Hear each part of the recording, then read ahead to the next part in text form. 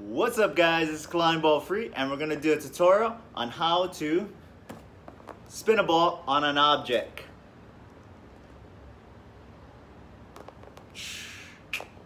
So first of all, you got to learn how to spin a ball. So go to a tutorial, my tutorial, just search KalaniBallFree on how to spin a basketball.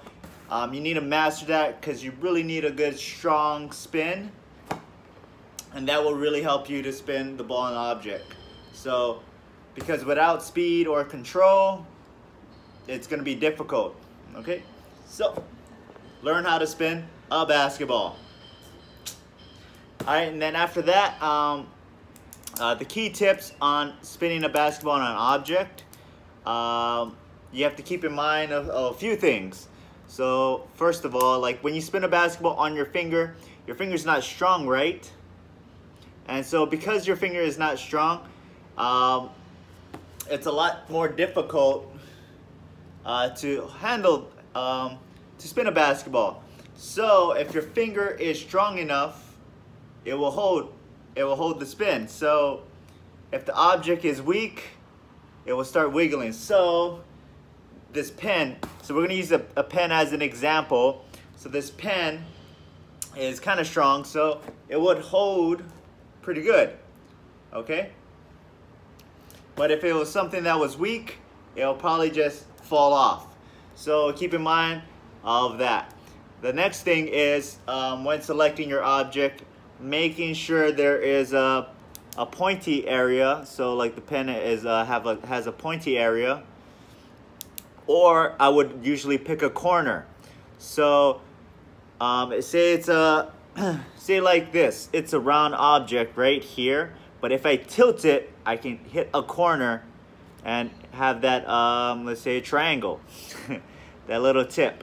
So if I angle it, I can spin the ball on here. So if I angle it, I can spin the ball on there. But if I was going straight forward, it wouldn't be as good. But I'm very good at it, so that's why I can do it. So first step, find something strong. That'll make it a lot easier. Second step, if it doesn't have a tip, look for a tip. Or if there is not a tip, then go aiming for a corner. Okay? So that way it's a lot easier that way. Another tip, last tip, I think this is another important one. So on my tutorial on how to spin a basketball, I told you if your finger is not strong enough, put your thumb here and you'll be able to spin the basketball a lot better because now your thumb has the support. So to keep in mind, when spinning an object, if I hold the pen from the bottom, as you can see, it's not as strong and it's wiggling, okay? But if I have a closer grip, it's stronger, okay? So that's also to keep in mind, is having a closer grip to make it more sustainable. So, because if you have something that's, say if it's long and you hold from the bottom, it's just gonna wiggle. But if you hold from closer, it's more stable. So just an example again, if you're holding from the bottom, of course it's gonna do that. If you hold closer, it's more stable, stronger, because you give it more support. So that was pretty much it. I mean, really, you need to find something strong, and if it's weak, I would suggest holding it as close as you can to make it stronger. And secondly, if it doesn't have a sharp tip or anything, I would suggest finding a corner and spinning the ball on that corner. So by tilting it, now you have a little angle to spin the basketball on. So and after that, you can be a little bit more creative, grabbing different objects. I can pretty much spin the basketball on almost anything. So like I got the remote, but I had to put it in an angle because if I had it up, I can do it, but it's very difficult. So if you wanna like in some of my videos, I would spin the basketball and I would you know, I would do many different things. I could talk at the same time because I know that basketball will spin really good on this angle. But if I had it here, I probably would talk really fast, because I know I would drop it. It would drop quickly. So,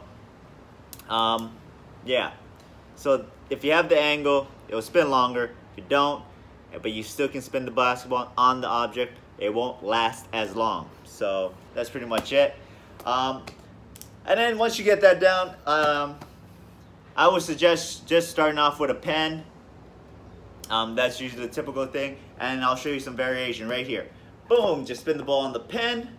Then you can pull out your arm and put it right here. Again, one more time. Spin the ball on the pen first. Pull out your arm. And then bend your elbow like that. And then you'll be able to hold it. And you can also do it on someone else. Also another one would be spin the ball and then bend your head.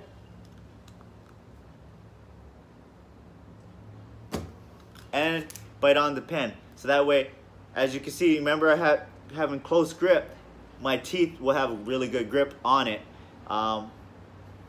Caution, you might lose your teeth if you don't know what you're doing. So take it easy on that trip. I don't want you to lose a teeth because of me. It's all on you.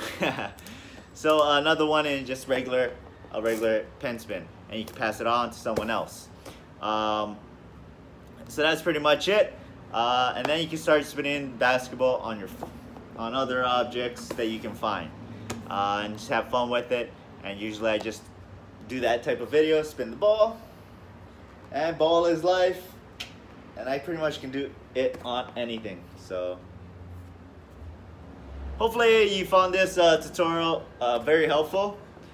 And if you want to learn more tricks or learn anything else, dang, that's pretty loud, huh? But yeah, make sure you guys subscribe to me at KalaniBallFree on this YouTube channel, and comment down below what else you guys want to learn and what you guys think about this tutorial, if it was helpful. And also comment down below what else you guys want to learn. It doesn't need to be about basketball. It could be about something else. And yeah, it could be teaching how to make peanut butter and jelly sandwich while I spin a basketball. So anything, it doesn't really matter. I just want to have fun with it, teach you guys as best as I can, and hopefully this helps you guys. Alright guys, I'm out. This is KalaniBallFree, and ball is live.